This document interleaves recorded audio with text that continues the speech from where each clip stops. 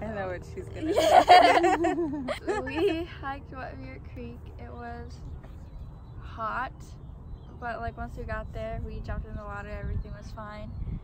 And we took my sister Penelope and my dad, and they beat us to the car because one of our dogs, Abby, her paws got hurt, so my mom had to carry her on her back.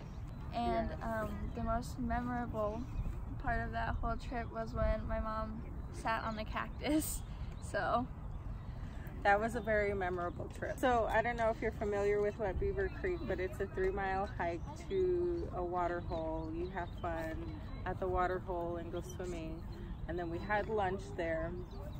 But Abby, our pit bull, after hiking and swimming, her paws got too soft.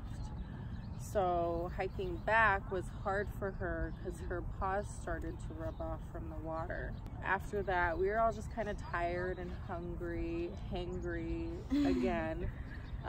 So that hike back was pretty tough, and we took a lot of breaks for Abby, but she was good.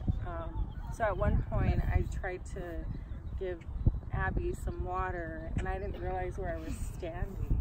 So I'm bent down to give her water, and there's a cactus right behind me, and I sat down on it. Everybody was just laughing, like Kyla, Penelope, and Mike. They just thought it was the funniest thing.